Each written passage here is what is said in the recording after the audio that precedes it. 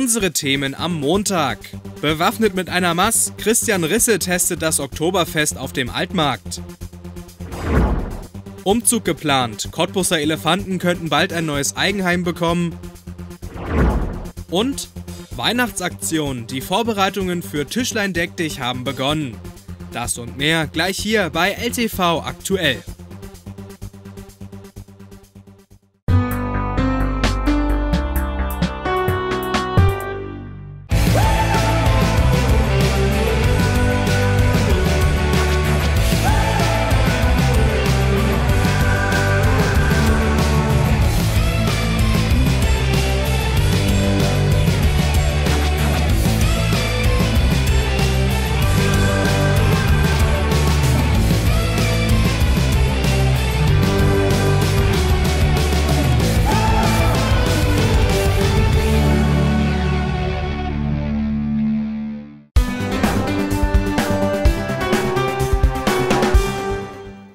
Hallo und herzlich willkommen zu LTV aktuell am Montag. Mit uns starten Sie heute zünftig in die Woche.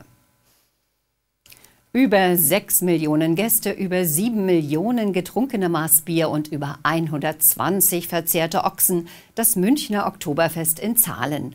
Besucher der Cottbuser Version können diese Rekorde wahrscheinlich nicht brechen. Aber feiern geht mindestens genauso gut.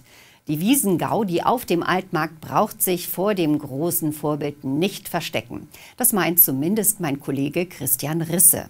Er hat sich als Wiesenreporter ins Bierzelt gestürzt und für Sie ein paar Eindrücke gesammelt.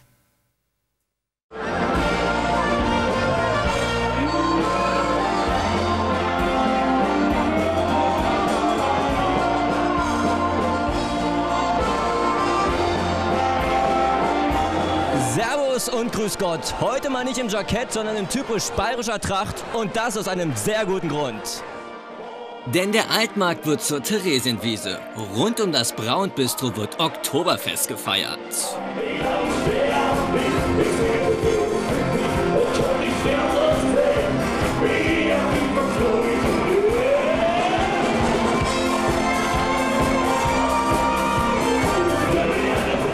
Und was darf zum Oktoberfest nicht fehlen? Na klar, der Fassanstich. Und den macht in diesem Jahr unsere Miss Brandenburg, Marie-Charlotte Köhler. Marie, große Tradition und große Ehre, die du heute hast. Zum ersten Mal macht das in der Geschichte von Braun, bist du nämlich eine Frau. Möchtest du den Männern das heute so richtig zeigen? Das habe ich mir auf jeden Fall vorgenommen. Ich will es auf jeden Fall allen so ein bisschen zeigen, dass es auch eine Frau schaffen kann. Egal wie viele Anläufe ich im Endeffekt brauche, ich will es auf jeden Fall packen, ohne mich zu bespritzen. Hast du dir irgendeine Technik vorgelegt, wie du es heute machen möchtest? Gar nicht. Also man sieht es im Fernsehen halt immer, das habe ich mir natürlich angeschaut, aber ansonsten will ich einfach drauf losschlagen und mich einfach probieren und es einfach auf mich zukommen lassen. Wir sind gespannt und dann würde ich sagen, ran ans Fass. Und hoppla.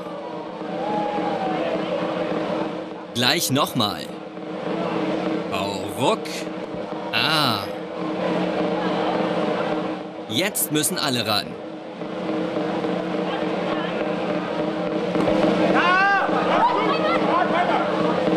Ja, das reicht schon. Perfekt! Und Haupte!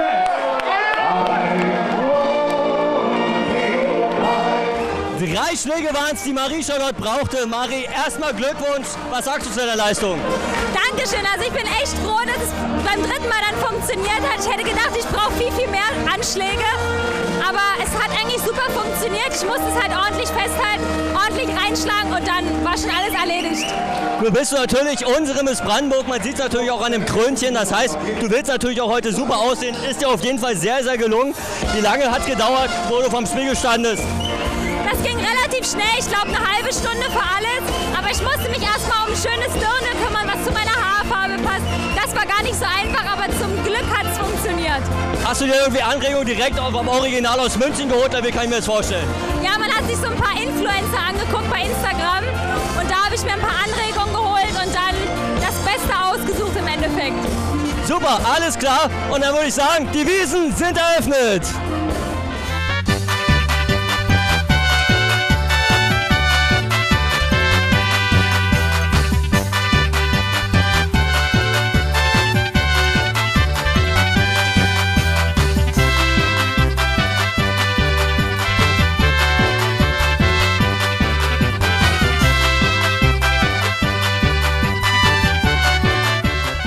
Echse und Co., die bayerischen Spezialitäten sind der Renner. Und natürlich wird eine Maß nach der anderen gezapft. Die muss aber auch irgendwie und wenn es geht unfallfrei an den Platz.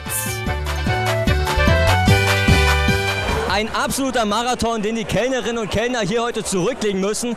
Eine, die das schon seit Jahren mitmacht, ist Nicole. Nicole, sportliche Einheit heute für euch alle. Wie macht ihr das? Habt ihr einen Geheimplan? Ja, also dadurch, dass wir das ja die ganzen Jahre schon machen, sind wir da schon total im Training. Wir sind relativ gut organisiert. Wir haben draußen eine Bar, drinnen eine Bar, haben Reviere aufgeteilt und damit funktioniert das eigentlich richtig gut.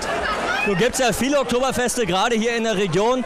Auf dem Altmarkt das natürlich mit das Größte und natürlich auch das Legendärste. Was macht denn für dich dieses Oktoberfest aus?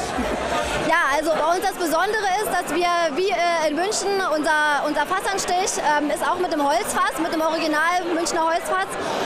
Unser Bier kommt auch aus München, Paulaner Oktoberfestbier und ja, und es ist alles organisiert. Bei den meisten ist es ja so, dass man sich das Ganze, also seine Getränke und Essen selber holt und bei uns wird eben bedient und ja, auch das entsprechende Niveau ist vorhanden. Ja. Sehr schön, das klingt doch super und dann mische ich mich jetzt auch einfach mal unter das Volk.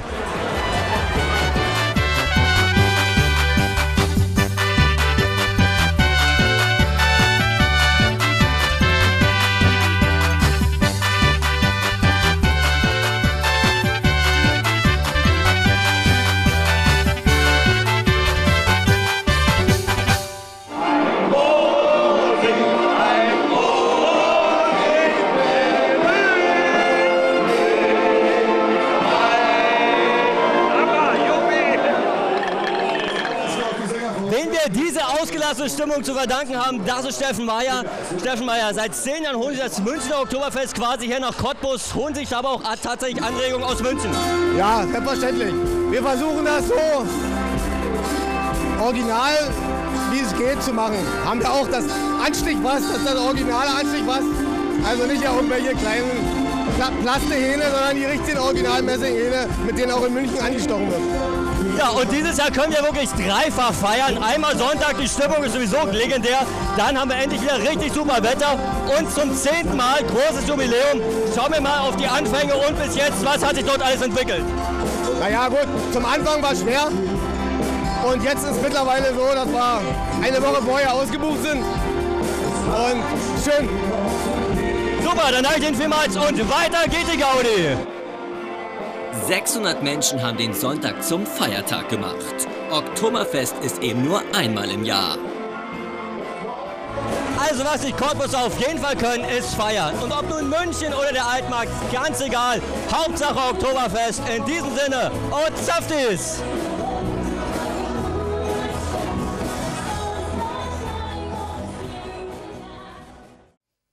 Zwischen Hoyerswerda und Ruhland musste heute Morgen ein Regionalexpress evakuiert werden. Es kam zu einem großen Feuerwehreinsatz. Der Regionalexpress ist wegen einer defekten Oberleitung auf freier Strecke liegen geblieben. Die Feuerwehr brachte 22 Fahrgäste zum nächstgelegenen Bahnhof. Vorher mussten sie aber einen kleinen Wasserlauf überqueren. Dafür baute die Feuerwehr eine provisorische Brücke. Die Elefanten Damen Carla und Sundali sollen in Zukunft mehr Platz bekommen. Mehr dazu jetzt in den Kurznachrichten.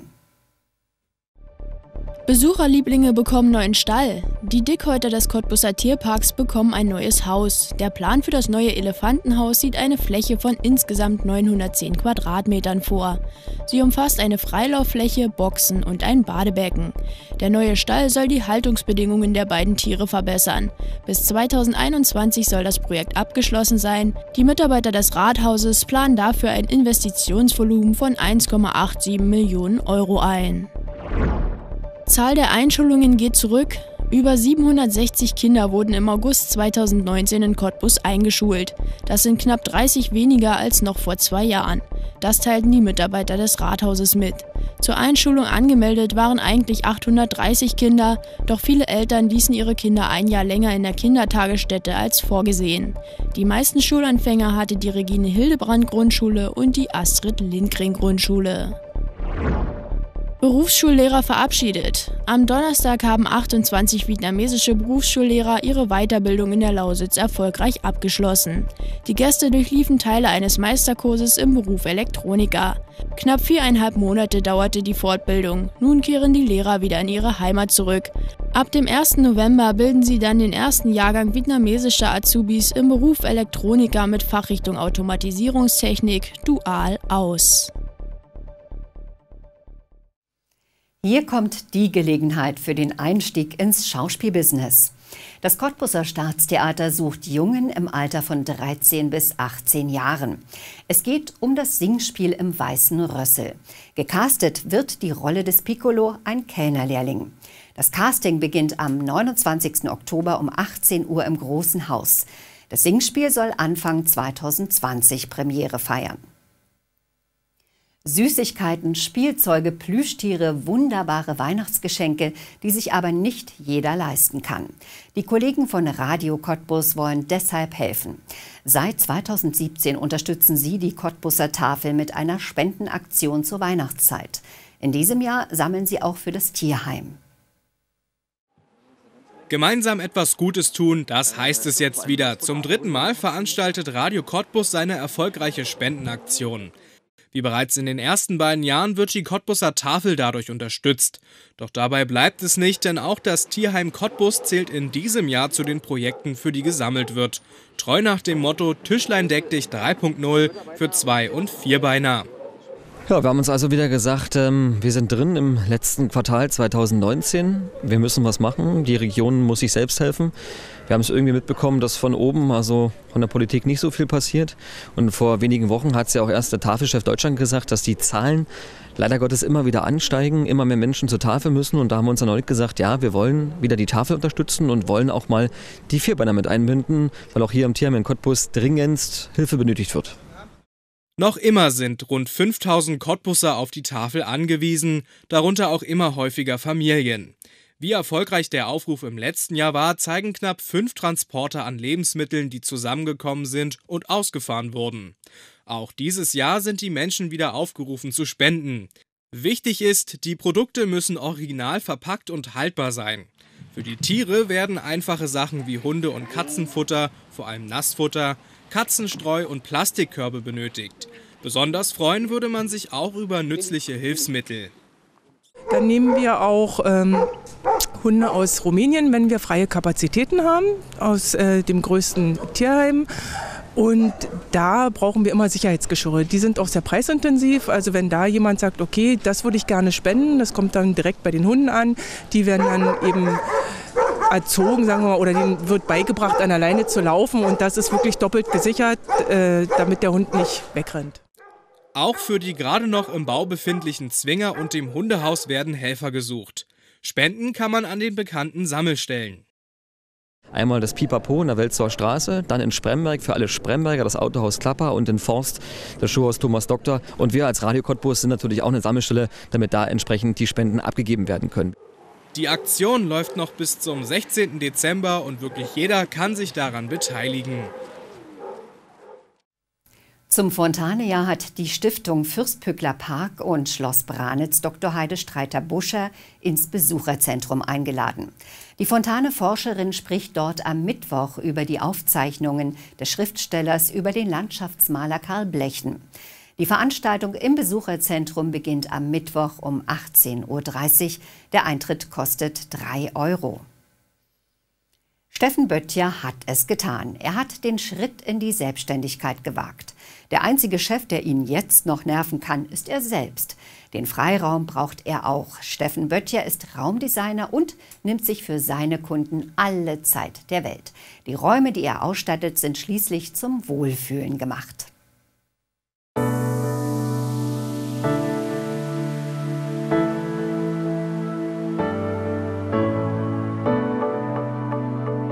Brandenburgs größter Wohnungs- und Gewerbevermieter. Die Gebäudewirtschaft Cottbus steht seit mehr als 60 Jahren für kompetente Immobiliendienstleistungen. Aktuell vermietet die GWC mehr als 500 Gewerbeimmobilien.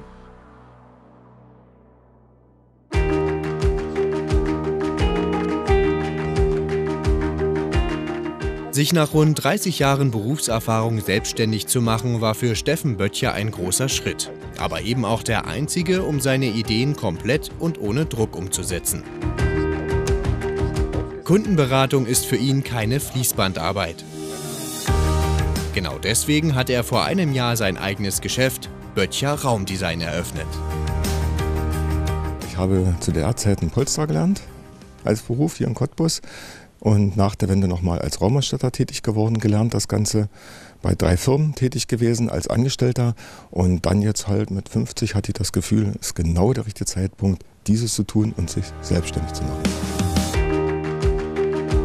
Jetzt ist er sein eigener Chef und mittlerweile auch der von 4 weiteren Mitarbeitern. Nach nur einem Jahr musste er schon seine Räumlichkeiten erweitern. Anfang September hat Steffen Böttcher neu eröffnet. Hätte ich am Anfang so nicht gedacht, dass das so ablaufen kann. Man kennt ja viel durch seine Berufserfahrung und sein Leben, was man hat. Also die GWC, ich war sehr zufrieden. Das lief wie am Schnürchen, das lief eins ins andere, hat es gegriffen. Ich bin sehr zufrieden. Hat man eine Frage, kriegt man sofort eine passende Antwort.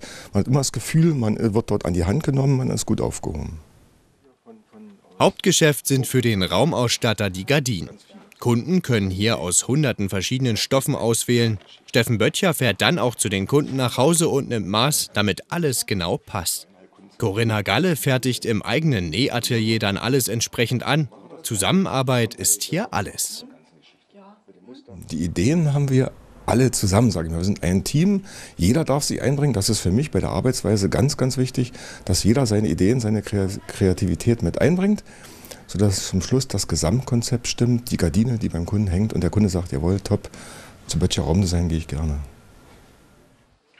Bevor es aber zum Kunden ans Fenster geht, macht Claudia Grasme den letzten Feinschliff. Sie hängt sie dann auch direkt beim Kunden an.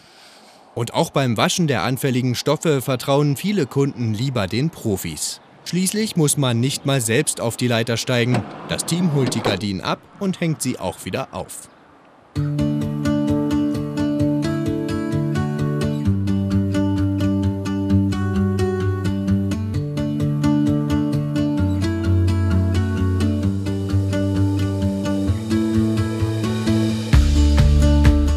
Doch zu einem schönen Raum gehören natürlich nicht nur Gardinen. Es soll ja auch bequem sein, deswegen hat Steffen Böttcher auch die passende Deko und Möbel im Inventar. Die können hier extra nach Maß und in Komforthöhe angefertigt werden. Bei der Auswahl steht die Gestaltung der eigenen 4 Wände bei Steffen Böttcher auch öfter mal auf dem Plan. Ich sage nicht, der Schuster hat die schlechtesten Leisten. Nein, in den eigenen 4 Wänden ist es so, man geht sehr vorsichtig vor, man ist da noch kritischer mit sich selber, aber doch, es hängen Gardinen dran, sind dementsprechend, ich muss ein bisschen auf den Nachwuchs achten, wir gestalten nach und nach bei uns zum Beispiel jeden Raum neu und dann wird natürlich in Gemeinschaft mit der Partnerin die Gardinen ausgewählt, die Raumgestaltung ausgewählt. Ist manchmal schwieriger als beim Kunden, aber es klappt. Und wenn im Portfolio bei Steffen Böttcher dann vielleicht doch etwas nicht zu finden ist, kann er aber zumindest weitervermitteln. Er arbeitet mit vielen Handwerksfirmen aus der Region zusammen, damit die Kunden ihre neuen Räume eigentlich nur noch beziehen müssen.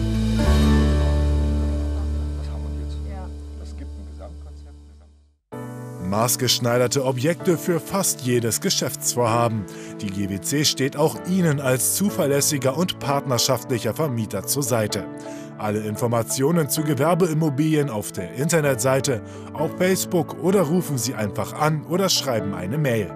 GWC, der Wegbegleiter für Ihren Geschäftserfolg.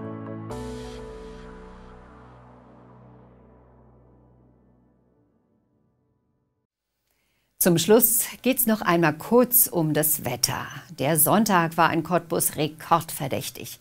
Mit über 26 Grad gehört er zu den wärmsten Oktobertagen der letzten 130 Jahre. Laut dem Deutschen Wetterdienst gehörte Cottbus damit zu den 10 wärmsten Wetterstationen Deutschlands. Wie das Wetter dann so in den nächsten Tagen wird, erfahren Sie jetzt gleich. Wir sind nämlich am Ende der Sendung angekommen. Damit verabschiede ich mich und sage Tschüss, bis morgen.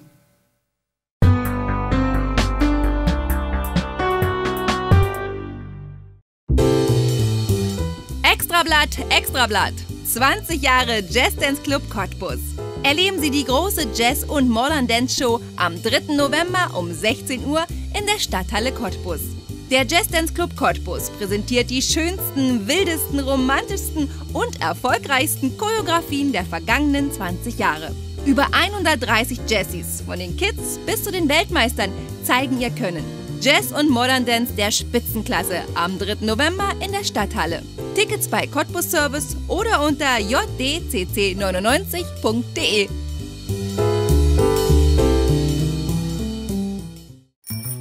Die Post ist da. Einfach öffnen und da ist auch schon das Passwort. Die Familie Vogt hat sich vor kurzem bei der Online-Geschäftsstelle der Knappschaft registriert. Und jetzt haben sie alles, was sie brauchen, um loszulegen. Hier können die Vogts ihre Anliegen bearbeiten. Martin Vogt will Transparenz.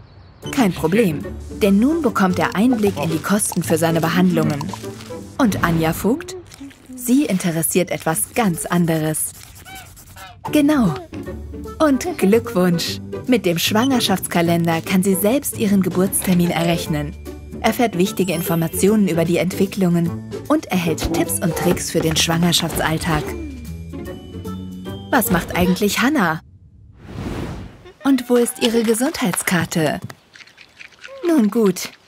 Auf meine Knappschaft kann sie den Verlust mobil melden und eine neue beantragen. Nicht nur für die Vogts, sondern auch für alle anderen Versicherten bietet meine Knappschaft wichtige und sinnvolle Services. Schauen Sie doch auch vorbei und registrieren Sie sich bei meine Knappschaft.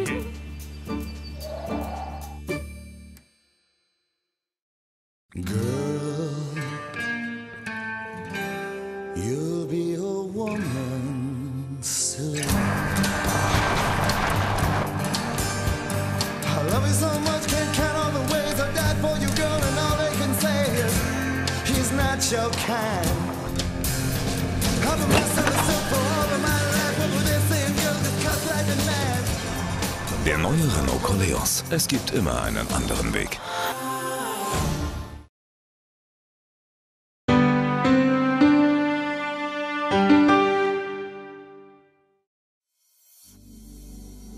Keine Wolken, aber dafür Sterne am Himmel, das sind doch gute Aussichten für die kommende Nacht. Es bleibt trocken bei maximal 13 Grad.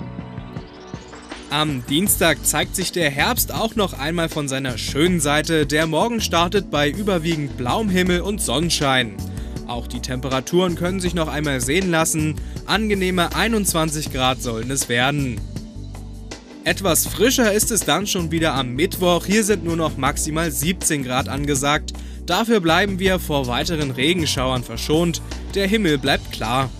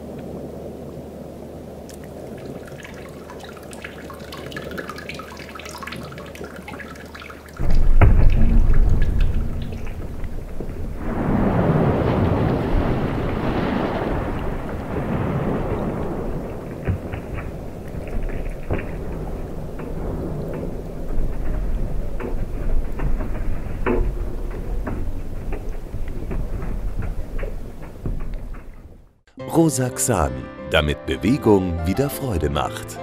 Ja, für mich hat sich Bewegung ausgezahlt. Ich bin bisher gut mit Bewegung klargekommen, habe viel für meine Gesundheit tun können, bin wenig krank geworden. Zeigt sich jetzt auch wieder an meiner Knieverletzung, die ich gerade auskuriere. Bewegung, Bewegung, Bewegung, mein Körper nimmt es an und mir geht spürbar besser. Rosaxan zum Diätmanagement bei Schmerzen und Gelenksteifigkeit bei Gonarthrose.